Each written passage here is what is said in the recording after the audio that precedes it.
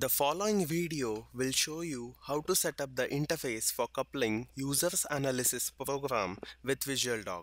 The user can define an interface between VisualDOC and any analysis program that reads an ASCII input file and produces a corresponding ASCII output file. Let's start with an example.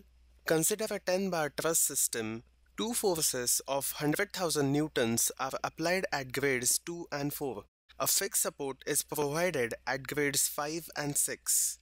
The objective is to minimize the total mass of the structure, satisfying the stress and displacement constraints. To reduce the mass of the structure, we will change the cross-sectional area of each bar, but we will keep the length of each member constant. Genesis is used as the analysis program to calculate the mass of the truss, the maximum displacement, and stresses in each bar. Now let's open VisualDOC. Create a new project.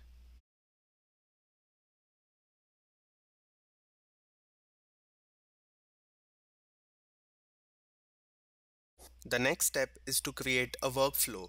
From component palette, add optimization component. Now add the file input-output component inside the optimization component, where I will add an input data file.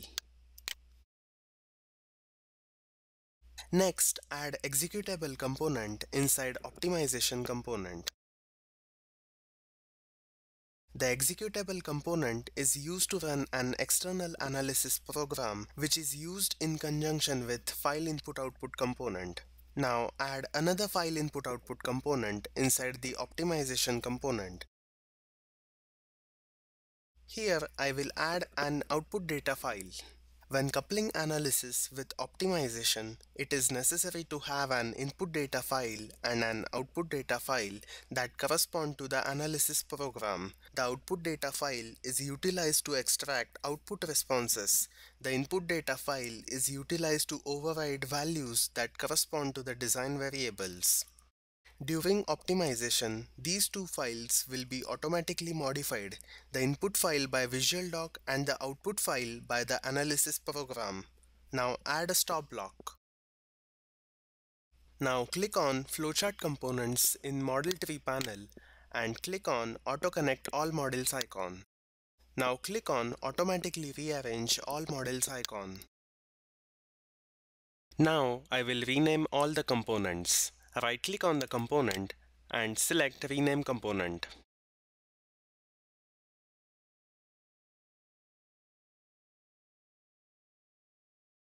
Now the next step is to set up the input file component.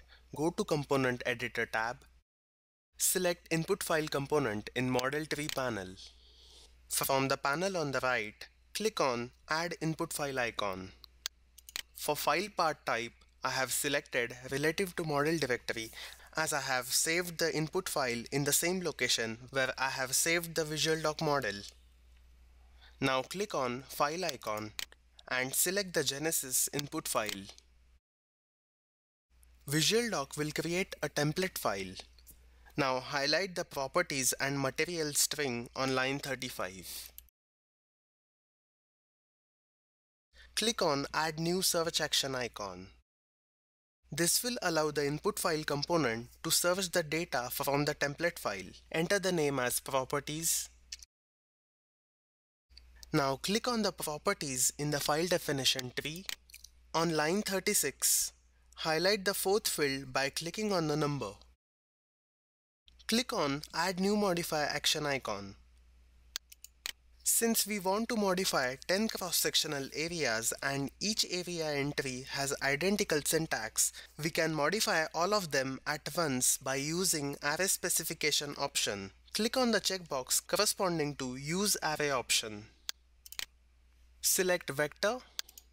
Change the array length to 10. Alternatively, we can create 10 different modify actions for each cross-sectional area. Since the Genesis uses fixed file format, select Fixed Format for format specification. A fixed format file is a file where data entries starts and ends at certain fixed columns in the file. Enter the fixed length as 8. Now, as you can see, all 10 cross-sectional areas which are defined for the modifier action are added as input data in the middle panel. Now the next step is to set up analysis program. Select analysis component in model tree panel. From the panel on the right, make sure that analysis runs locally radio button is selected. In the analysis working directory section, make sure that use the model directory option is selected. For local analysis program definition, select absolute for file part type. Now click on file icon and select Genesis executable file which is located under installation path.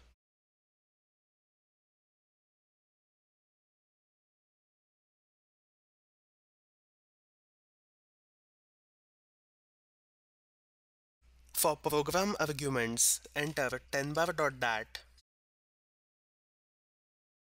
which is the name of input file. Program arguments usually contains the name of input or output file. Now push the test button.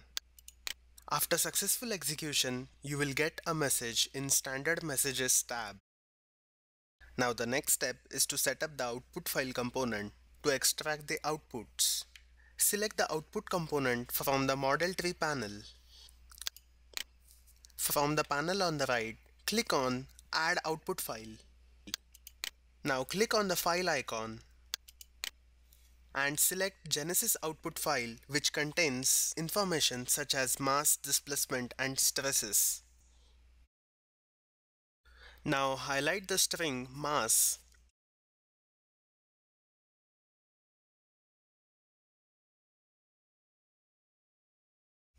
and click on Add New Search Action icon. Enter the name as mass. Now select the mass entry from file definition tree and highlight the value of mass by clicking on the number. Click on Add New Extract Action icon. Now select the 10-bar template file in file definition tree and highlight the string stresses.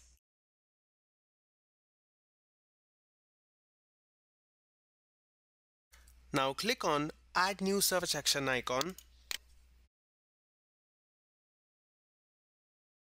Now highlight the number for the stress in rod 1 at end A. Click on Add New Extract Action icon.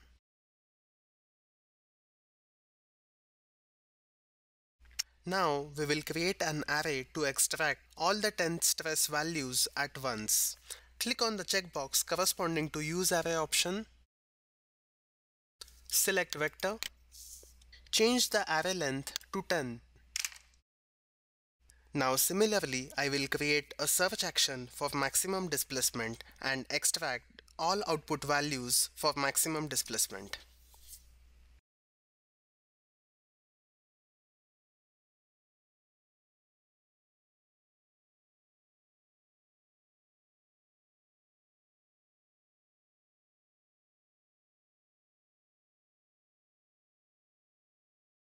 As you can see, the mass, stress and displacement which are defined for the extract action are added as output data in the middle panel. Now the next step is to create data transfer. Go to Data Linker tab. Select Optimization in Model Tree panel. Select Optimization in the middle panel. Make sure that Auto Link checkbox is selected. Now click on Automatically Add Data to Selected Model icon. This will create the data needed for the optimization component and add corresponding links for the data transfer between optimization and the components in the subflow. Now the next step is to set up the optimization component. Go to Component Editor tab. Select Optimization in Model Tree panel. For the variables area, enter the initial value as 1. Enter the lower bound as 0.1. As the mass is the objective, mark the checkbox in the objective column. Deselect the checkbox under Constraint column. For constraints, stress and displacement, enter the bounds.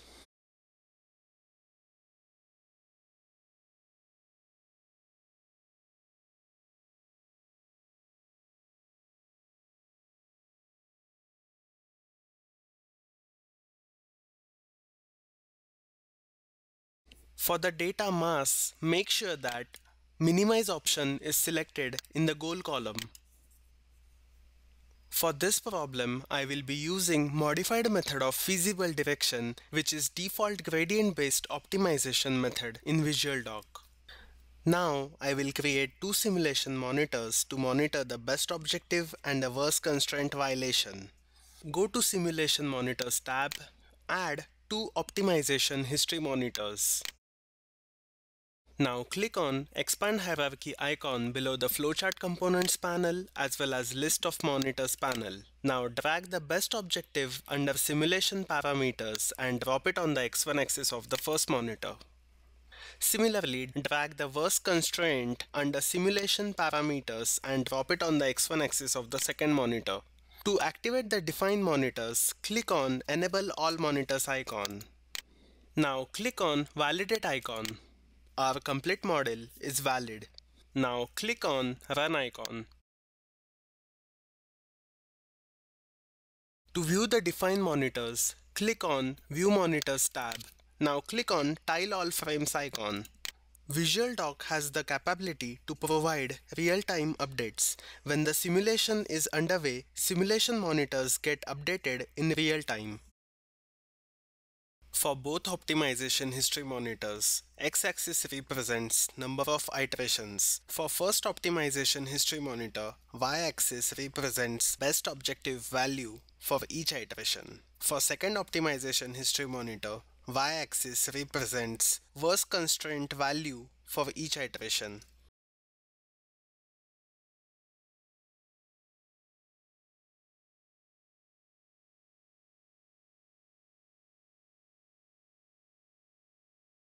The total number of iterations are 11. It can be seen from the graph that there is a constraint violation for the first 3 iterations. To check which constraints are violated, go to Post-Processing tab, select Optimization in the Model Tree panel. Click on Generate Summary Report icon.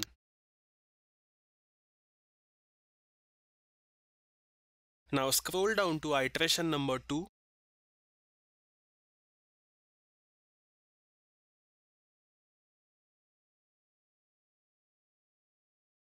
It can be seen that the stress and displacement constraints are violated.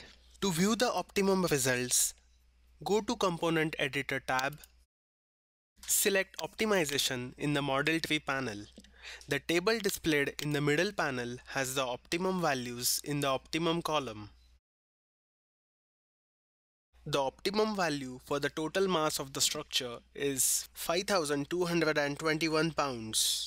The total mass is reduced by approximately 22%. This completes the demo. I hope that it has helped you to get familiar with coupling users analysis program with VisualDOC. This example is available in VisualDOC Advanced Example Manual.